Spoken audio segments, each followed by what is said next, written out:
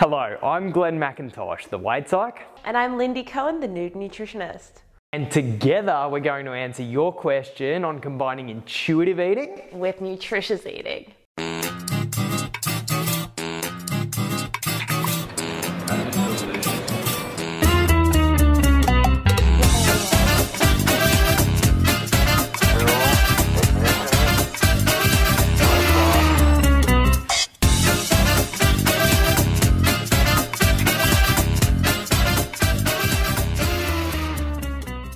Welcome to Thursday Therapy, guys, where I answer your questions on the psychology of eating, movement, weight, and body image every 2 weeks. Today's question is a really interesting one on how to improve your eating without becoming diety.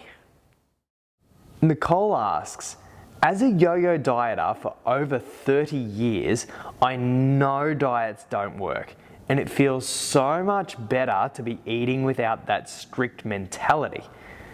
But how do I eat healthier foods without falling back into the diet mindset of good versus bad foods? Nicole, this is a really great question. I see so many people who stop dieting and they lose all of the craziness around food, the compulsions, the obsession about food, the binging just dies right down. And they tend to feel a bit more accepting about their bodies, a bit less critical, a bit less worried about what's going on the scales, which is really, really cool. And I think that's the main thing. But for a lot of people, they kind of feel like this space is a bit of a middle ground and they know that they can actually eat a fair bit more nutritiously.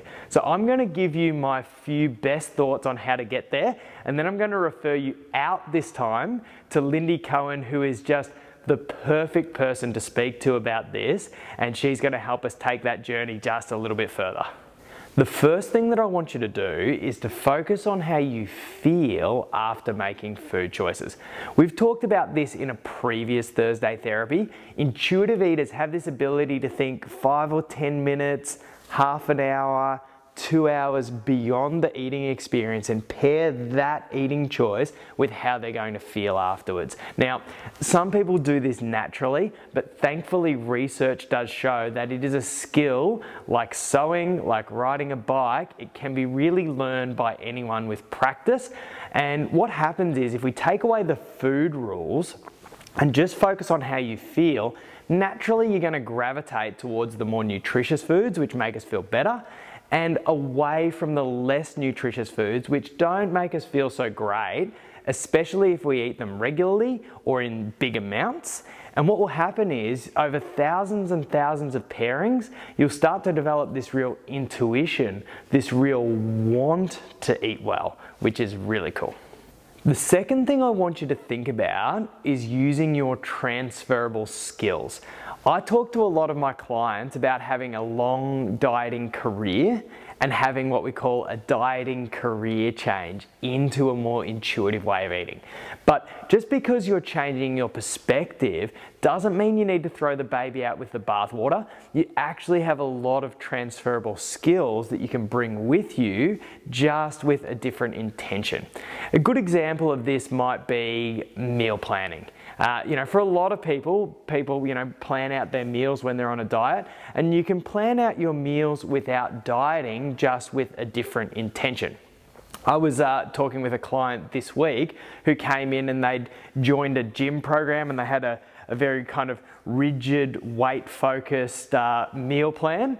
And I probably shouldn't say this, there's going to be a lot of dietitians watching. We just took a days of the week and a 5 meals a day, and she just changed it to what she would kind of like and give her a bit of structure. So that same thing, a meal plan, one that was given to her that was prescriptive, that was rigid, and that was weight focused, versus the one that we created, which was a bit more flexible, a bit more enjoyable, and focused on just good nutrition and overall health. That same skill can be applied in very, very different ways.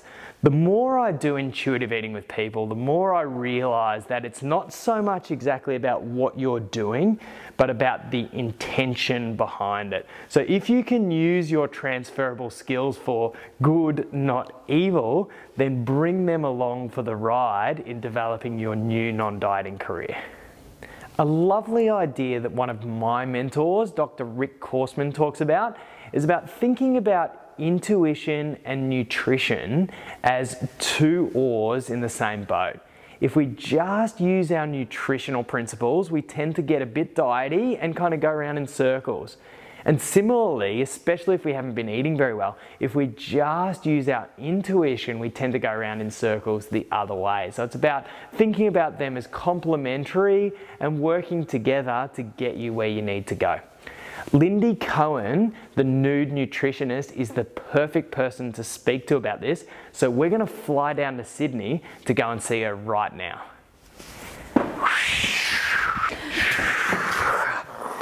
Welcome. Thank you for having me. How was your flight? It was really, really good. Guys, for those of you who have been living under a rock, this is Lyndi Cohen, the Nude Nutritionist. Lyndi, you might have seen her on Channel 9's Today. You're the Today dietitian, which is really cool.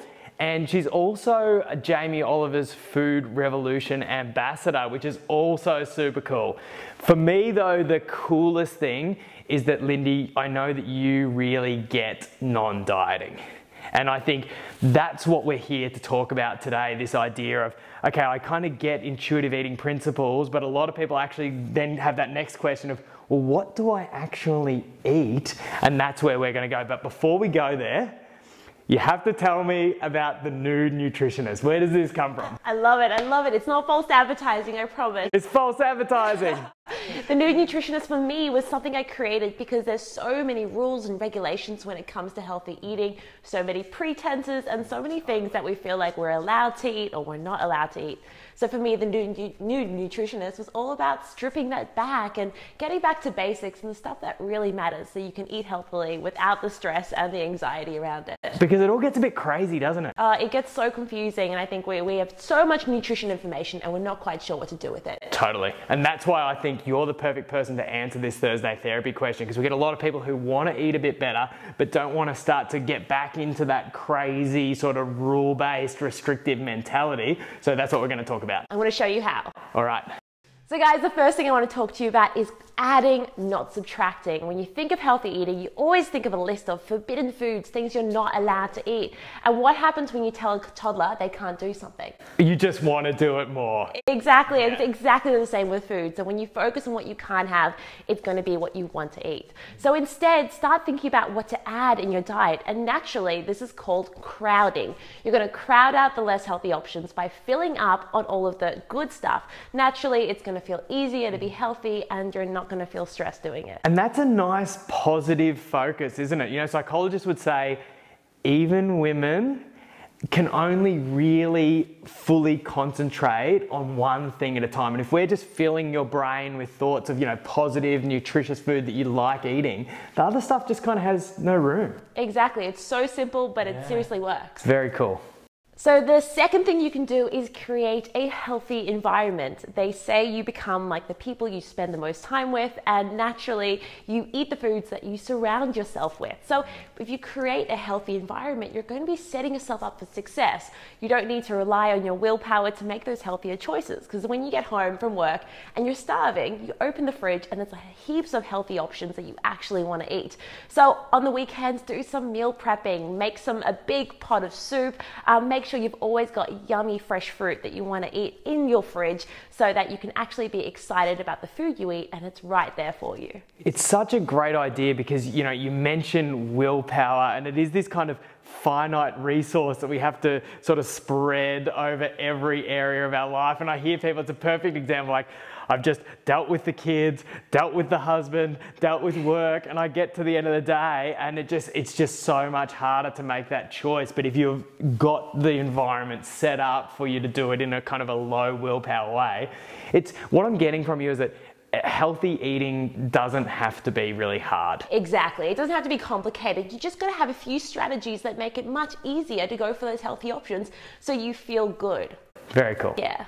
And guys, the last thing I want to talk about is making healthy food enjoyable. So often when we get nutrition advice, we're always told to take out this food and take out this food. And so we're left with a plate of poached chicken and some broccoli, which is so boring. Not very exciting, is it? No one wants to eat that. So my advice to you is eat the foods that you actually want to eat. So have things like feta in your salad, add a handful of nuts, make sure you drizzle over some beautiful salad dressing on that, because when healthy food tastes good, you're actually going to want to eat it, and then it doesn't feel like a chore, and it's so much simpler. And that's when you don't have any willpower. It's like you just want to eat this. There's no internal battle. So Lyndi, let me get this straight for everyone out there, because I don't think people really understand this idea of allowing and giving permission. You're giving permission for people to eat nutritiously, but make the food fun for them. Exactly. I mean, there are no bad foods. It's just focusing on those foods that actually really taste good. Because when you ask your body what food it wants to eat, it's naturally going to feel good when you're eating all those healthy, nutritious options. So you just got to give yourself permission to go, I'm allowed to eat these foods. Sounds freeing. Sounds delicious. Yeah. So Lyndi, thank you so much for those tips. Guys, how simple is that? You know, you've just made these, what is it for a lot of us, a bit of a complex minefield, really, really simple. I know it sounds really simple, and it actually is, but the thing is about implementing it is really where the money's at. Yeah, so give it a go, guys. And guys, while we are giving things a go, I really want you to join Lyndi's newsletter. We're going to provide links to the newsletter. Guys, as you would know, there's a lot that we wouldn't recommend working in the non-dieting space, but Lyndi is someone who really gets it. And, you know, following your work for ages, Lyndi, and also knowing about your online programs, like you have a program for non-dieting, overcoming emotional eating, body acceptance. We have 3 different programs for the same thing. There is so much crossover between what we do. And guys, you know, in our programs, we don't provide any nutrition education. It's all about the principles. And we always get this question, okay, but what do I eat? So in the work we do with dietitians in our practice, we have great non-dieting dietitians up in Brisbane, and people have a really different feel when they come back. They're like, wow, that was not like any other dietitian session I've ever had. And I'm so excited because now we can have that with you online. So guys, I really want you to join Lyndi's newsletter so you can find out about what she's doing and her programs, because it really is a way to bring that next step into, okay, now I've got the principles, now let's start to apply them without undermining any of the great work we've done so far. And Glenn, I have to say you are one of my favorite psychologists. I think the world of you, and I just think there's so much crossover here. So much crossover. That it makes magic, really. It's like dietitians and psychologists unite. Unite! All right, cool guys. Thank you for being with us. And Lyndi, thank you so much. Thanks for coming. And you know what? If you haven't already, what are you doing? Subscribe to our YouTube channel, and we will see you in a couple of weeks for another Thursday therapy.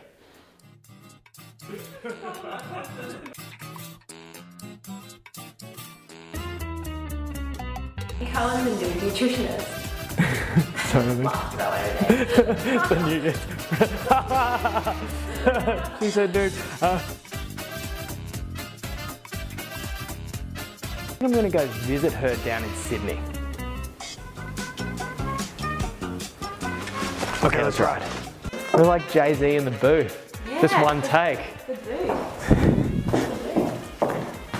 Lyndi is the best. Lyndi, you like me? Cool. I'm going to just move myself a bit. That's